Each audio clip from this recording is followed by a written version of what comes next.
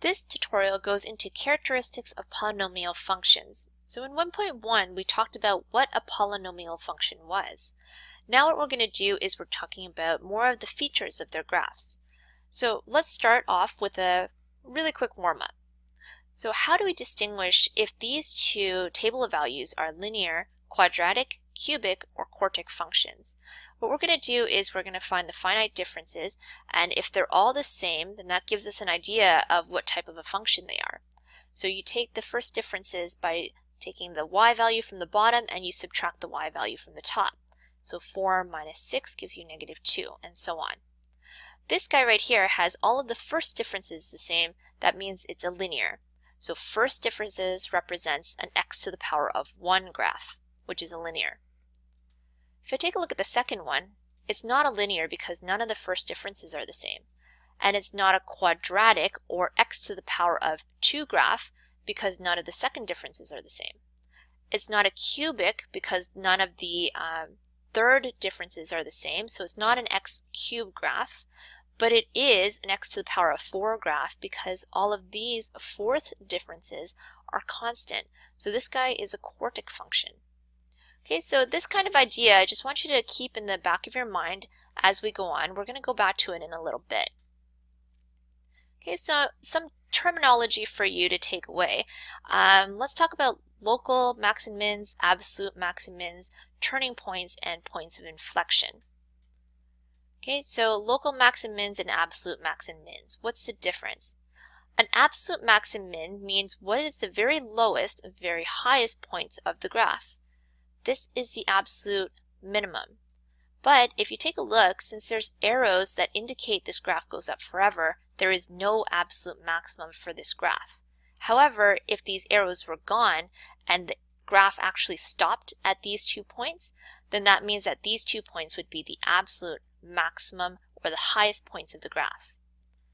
If you take a look at the middle, there is some stuff going on, so that indicates something about this guy. Right here you kind of see like a parabola or a parabolic shape, and at the very bottom we've always learned that this was a minimum, but since it's not the absolute minimum, this is considered to be a local minimum. This one right here is like a parabola but upside down, so when that happened we had a very highest point, so this guy right here is a maximum, but because it's not the absolute maximum, it is considered to be a local maximum. Now any of these peaks are called turning points. So turning points are maximums or minimums, and it's where the function stops increasing or decreasing. So in other words, when you're decreasing, and then it stops and it starts to go the other way, increasing, then that point right there is a turning point. Increasing, and then it stops and then goes to a decreasing. So where it changes from increasing to decreasing, or the other way around, you're going to get these peaks, and those peaks are considered to be turning points. Now points of inflection, those are more discussed in calculus and vectors, and these are changes in concavity or curvature. So this is a concave up, like a regular parabola, or an open parabola, and then this one is going to be like an upside down parabola. So this is concave down. Going from concave up to concave down is a point of inflection right in between, or a concave down to a concave up, again a point of inflection.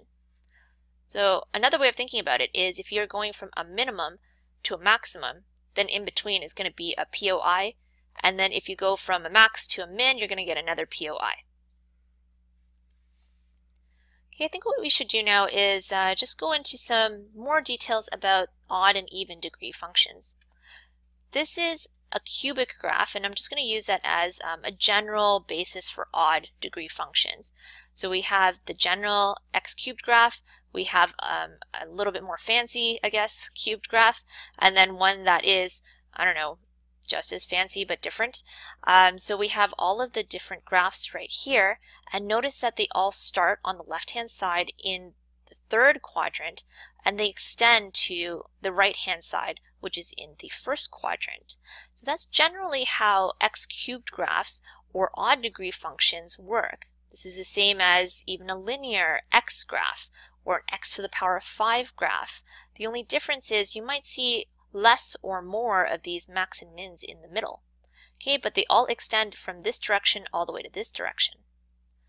Now, if I decided to put a negative as a leading coefficient, we should expect that it reflects over the x-axis and it goes from quadrant 2 to quadrant 4 instead. Okay, all of this information in between should be the very same for the previous graph. So let's take a look at that. Absolute max and mins. Well, none of these guys have an absolute minimum because technically these guys go on forever this way, and they don't have an absolute maximum because they go on forever this way. So it should be none and none. In terms of max and mins that are local, this blue one, even though it looks like there is, there could be some sort of like a peak somewhere, this actually doesn't have any peaks. So there is no max or mins that are local here. However, the red and the green both have one max and one min that are local. So I put anywhere between 0 to 1 local max and mins. Now in terms of the x-intercepts, this blue one has one x-intercept, the green one has two x-intercepts, and then the red one has 3, 1, 2, and 3, but that's the very max that you'll ever get. So again, those numbers don't really change for if we decide to flip it over the x-axis. This one does look like it changed, but it's just a change in how they worded the question. So this one's asking for how many total number of max and mins together. So even though this looks like it changed, it really didn't. Okay, just to sum up, if you have a positive leading coefficient versus a negative leading coefficient for an odd degree, you're supposed to go from quadrant 3 to 1, but if you have a flip, it's going to go from 2 to 4 instead. Okay, so I have these really detailed PowerPoints given to me by a colleague. I'm not going to go over everything just for time's sake, so you can always pause the video and go through them yourself afterwards, but there is a lot of detail that's very useful in here. Okay, so taking a look at any even degrees, so here's a quartic, a more fancy quartic, and then another fancy quartic. A quartic kind of looks like a parabola, but it's kind of very flat in the middle. But notice that it can get fancier with more bumps in the middle. So if you go from a quartic, usually you'll see a W shape, whereas if you went to, say, an x to the power of 6, you might get more bumps in the middle. Okay, so generally all of the positive leading coefficient quartics or even degree functions, it'll extend from quadrant 2 to 1. So it should start here and end over here. You should get something like 1 to 2 minimum points. So notice that you could have an absolute minimum point right here, and if it was like a symmetrical W, you could actually get another one right over here. But then in terms of the blue, you could actually get only one absolute minimum. Now, absolute maximums, you shouldn't really have any because these arrows should continue up and up and up. I know I haven't really written the arrows there, but you know that they're supposed to be there. Okay. The local minimum points and the local maximum points, again, if this were, say, the absolute minimum, you would have at least one other minimum. You could have just the one absolute minimum, but in terms of a maximum, you would probably have one to maybe no local maximums.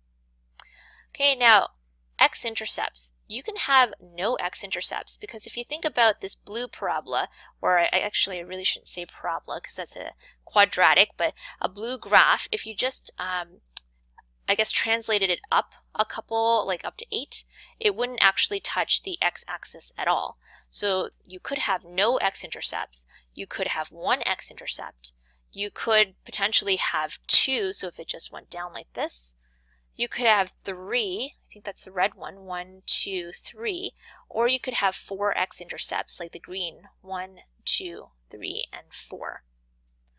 Now what I'm going to do is I'm just going to flip it upside down with a negative leading coefficient. So as expected, you should see that the end behavior goes from 3 to quadrant 4, and none of this stuff should change from the previous slide. Okay, so these slides are just summing up everything that we talked about. It talks about the range a little bit. Okay, it talks about the minimum points, the maximum points, and I think it talks about the number of zeros that we have as well. Okay, so we already discussed that. And let's go through a quick example and see if we can figure out one from the other. So just determining certain key features of the equations, would we be able to match them with these graphs? So something like this, x to the power of 6 graph, we should expect, and a positive leading coefficient, we should expect it's probably this one. So both the end behaviors, because it was an even degree function, should go in the same direction. And since it's a positive leading coefficient, they should go up and up. Versus, say, this guy that's going down and down. Now, I'm expecting this one to be a negative even function. Okay, so let's take a look. Okay, yeah, right here. So a negative and then an even degree. So these two, we have a negative odd degree, and this is a positive odd degree.